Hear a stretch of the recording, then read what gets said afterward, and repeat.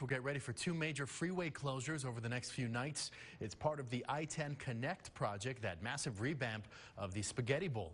KTSM 9 News reporter Tatiana Favela live in central El Paso with the heads up for drivers. Daniel, as you can see behind me, the Spaghetti Bowl is a common pass-through area for many drivers around the borderland, and starting tonight, part of it is going to be closed down. Now take a look at these maps. I will give you guys a better idea. This is the driver's perspective of the ramp on US 54 South that connects to I-10 East. That's closing tonight starting at 9 p.m. until 5 a.m. tomorrow morning. Crews will be continuing setting up temporary concrete barriers for the I-10 Connect project and gives them at least one more week until they begin that major construction for the project.